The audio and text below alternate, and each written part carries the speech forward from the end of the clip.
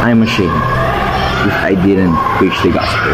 I'm not ashamed if I preach the gospel, but I'm more ashamed if I didn't live the gospel. I didn't live what I preach.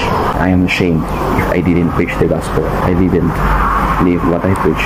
I didn't walk the talk.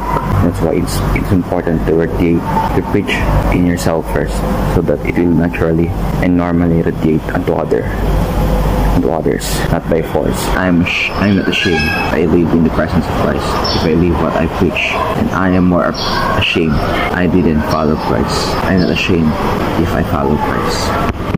I'm ashamed if I didn't manifest and radiate Christ-like character and will. I'm not ashamed if I am weak, because I'm ashamed if I pretend that I am strong.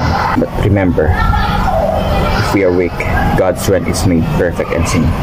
When we are weak, God is strong. I am not ashamed if I am perfect. If I'm not perfect, I am ashamed if I would pretend I am perfect and I have the perfect of self-righteousness.